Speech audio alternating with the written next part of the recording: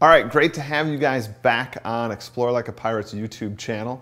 I'm MrMatera, author of Explore Like a Pirate, and today's video chat is all about game mechanics. Specifically in designing your game, what game mechanics are you going to want to apply on that first game that you're doing? Whether it's a big game, small game, whatnot, what are the right mechanics? And really busting down that term. What is a game mechanic, you might say?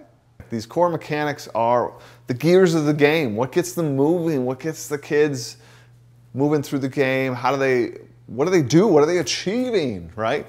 So for me, some core game mechanics that really are embedded in most games that you see that are full production games or your class game are going to be XP, or experience points. These are the points they're gaining throughout the gameplay by doing and interacting with your game world.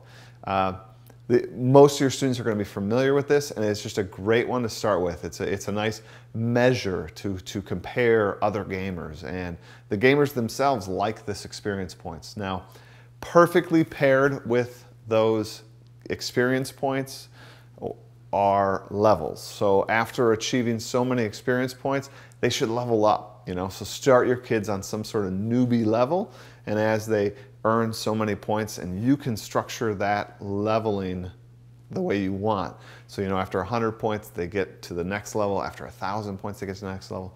Whatever you want.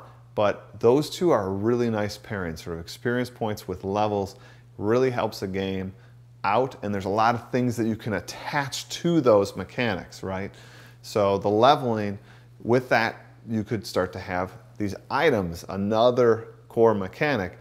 Items or badges that give abilities, but maybe you have to be at a certain level to activate its power. This is an old school game concept that's going to be familiar to students, really easy for you to keep track of, and some core components that would be really good, right? So you're going to have your experience points, your levels, and then play with those with these other mechanics like items or badges and leverage that. I think these are three simple ones that get you started and get you thinking about gamifying in your class. I hope they help. As always, please subscribe to the channel. We're a new channel and we're trying to put out videos as much as we can and answer your questions. So if you have any, please feel free to tweet me, or there's a link somewhere on this Explore page that'll take you to the crew questions, and you can kind of post a question for me and I'd be happy to answer it. As always, I hope you're enjoying playing games with people, bringing out playful learning in your classroom. Until next time, take care.